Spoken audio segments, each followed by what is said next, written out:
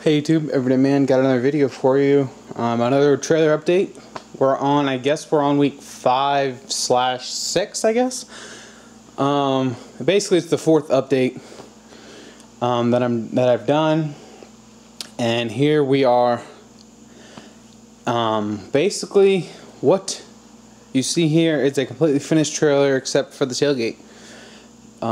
We really are coming close to the end. The end is in sight. It seemed like it was going to go on forever, but the end is near. So I guess we'll explain what we got here.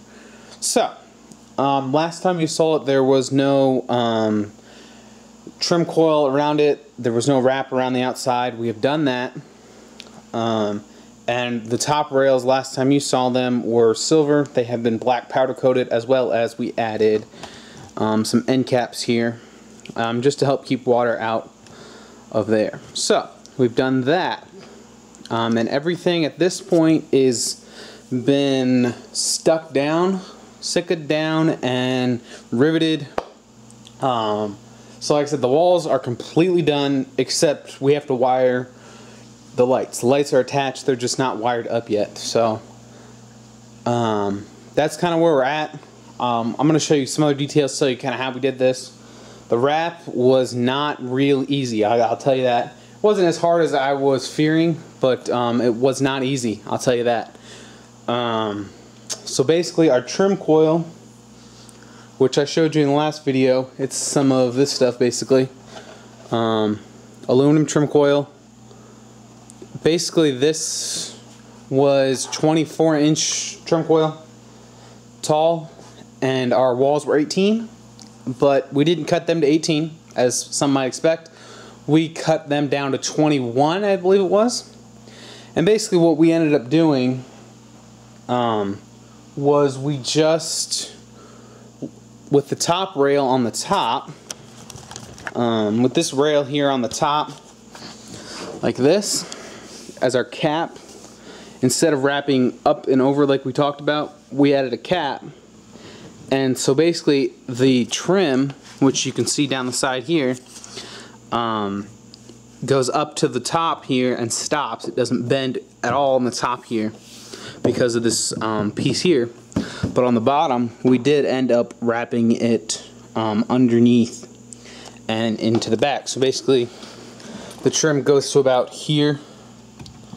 It folds underneath here and goes back to here about. So we've done that. To cut our trim coil, it was in a roll, a big roll of trim, and what we ended up doing was coming here to our shopsmith, and this is the shopsmith. It was set up as a table saw like it is now, with a carbon tip circular saw blade, and we took it, and we have this piece here, and we just moved this guy to 20. Basically this guy was over here, right here, and the gap between this fence and this guy was 21. And then we have another fence that we put behind here just to help support the other end, so it couldn't really go anywhere, and we just rolled it. As we were going through the table saw, we had it here in our hand and we rolled it around until it was completely cut. So that's how we cut the 3 inches off. So we have a 3-inch trim piece, and then we do have some extra of the 21. But we cut the whole thing to 21 just because it was easier to do, honestly. Wrapped it in masking tape so it would stay together, and we cut it. Then what we did was we took the whole side piece, which, as you recall, it was not attached to the base at all. So we took this whole thing and walked it back to the table back there. We walked it all the way back here to the table and set it on the table. This is our workbench. We set it on top of the workbench, and that's where we rolled out our trim on top, cut it to size, bent it. We used some 2x4s and a bunch of clamps, a bunch of different kinds of clamps to clamp it, to help bend it. And then we also bent it and used our the mount, not the mount, a dead blow hammer like this with a shot in it and kind of help bend it to get really crisp corners, and it really did turn out quite nice. We did that with all the pieces. All the side pieces, we did that with the right side first, then the left side. And basically on the front, we went all around down the side. So you can see down the side has trim on it now. Has a wall, an enclosed wall.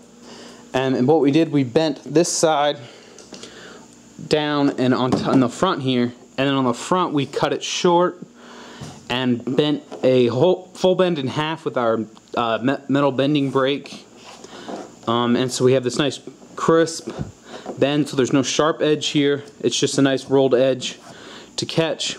And as you can see here, we just added rivets, one in the middle, one in the bottom, and the ones on the top, of course. And so that's how we did that. It was actually not as hard as we were fearing. It really wasn't. It wasn't too bad at all.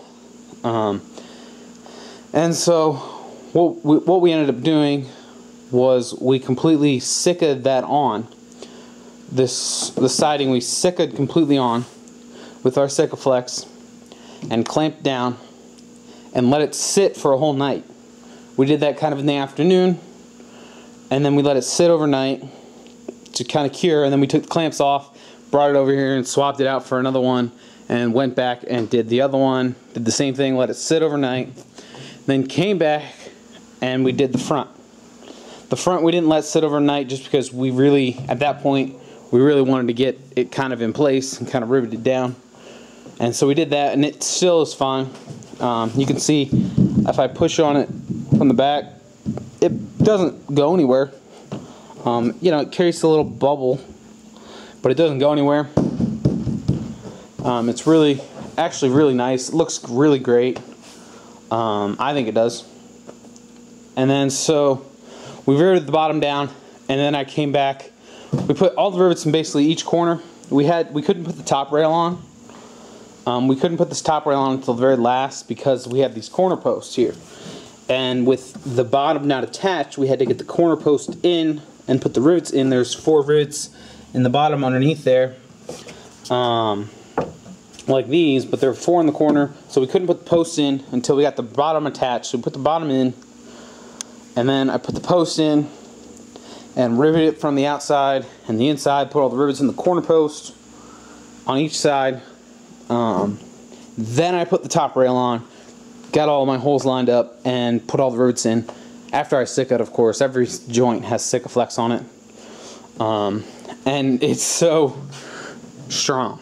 I am so happy with how stiff and stout this thing is.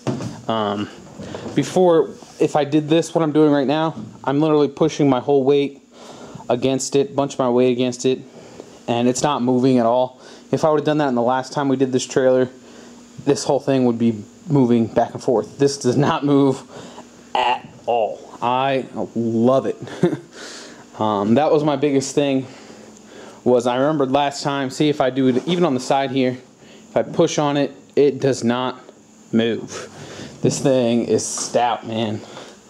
I'll tell you what. It's great. Like I said, we added these end caps here just to keep water out. They're also powder coated black. Then the inside is just open. It turned out really great. Like I said, these things are stout.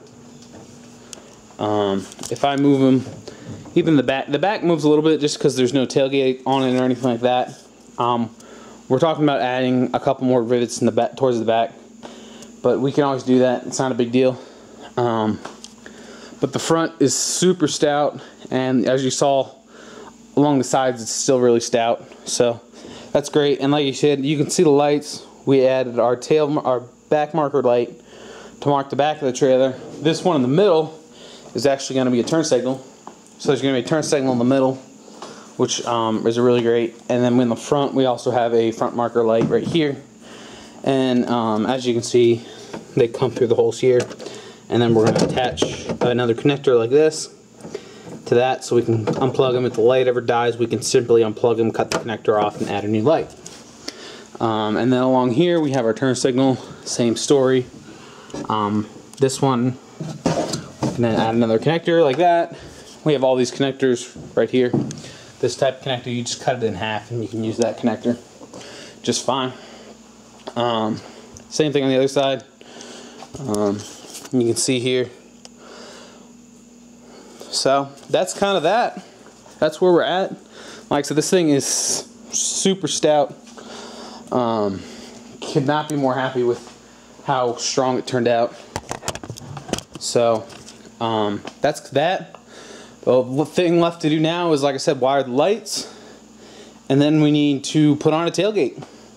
We actually have our pieces. We're gonna have diamond plate tailgate. It's gonna be really shiny if you're following it, which will be super annoying. But if that really does become a problem, we can always wrap it in trim. We have enough trim to wrap it. Or we could just paint it, or do all kinds of things we can do with that. So that's not a huge deal. But we're gonna go with diamond plate just because that's gonna give us strength without having to add a whole bunch of structure. We are gonna add structure. We're gonna have these guys go this way, and then the track going up and down like this, opposite of what we have in the walls basically. Just gonna turn them 90, just because that's gonna give us more strength. Because these guys are not as, they're with the thickness, they're nice and strong going short ways, but the long ways, they tend to bow a little bit. So we're gonna add some strength there. Then we just need to add our trailer lights, you know, our all of our lights we have to add, and our lights for our license plate and all that. So hopefully within the next, well, not this weekend. This weekend I'm going away. We're both to an auto show down in Charlotte. So we might do some video down there just because. We'll see. So this weekend I'm not gonna get a whole lot done, and then next weekend hopefully we can get our tailgate on and our lights wired. Hopefully, we'll see. It might be 2 weeks before that all gets done, and then the trailer is literally done. We can do a completely trailer, no more updates, trailer finished. So that'll be great. Really excited for that. It's just gonna be great having this back, so we can move some stuff, get, you know, gravel, get, you know, anything really. It's just such a useful trailer. So anyway, that's kind of where we're at. That's kind of where we're going. And hopefully, like I said, the next couple weeks, it will be done. And that'll be a great day. Because this has been in the works for quite a while. This trailer's been out of commission for a good year. At least, no, a good 2 years probably. So anyway, this is where we're at. And thanks for watching, everybody. And as always, y'all be safe out there. Thanks.